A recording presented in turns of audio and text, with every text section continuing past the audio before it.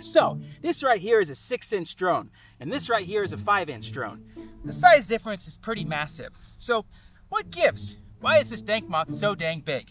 First and foremost, of course, whenever you have prop guards, you're going to increase the size of your drone just because there has to be a distance between the motors and, of course, the distance from the props to the prop guards to the actual flight stack.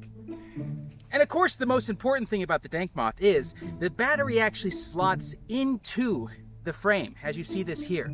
And so did the GoPro. And that was the whole theory behind this design, that a good center of gravity, by lowering all of those heavy parts, would cause the flight characteristics to be superb. You see, back in the old days, people stressed about the center of gravity a lot.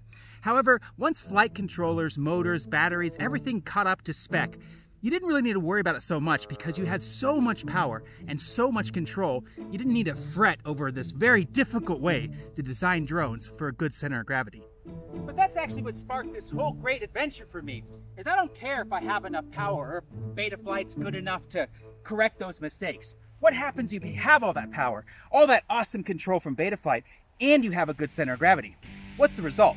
And of course, with the dank moth, I actually accomplished that. However, there was one glaring problem that I didn't see until it was too late.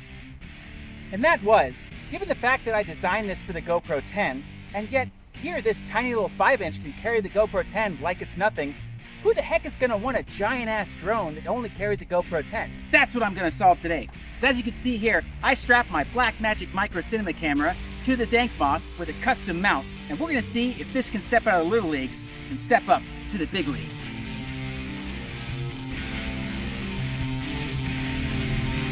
Turn green, baby.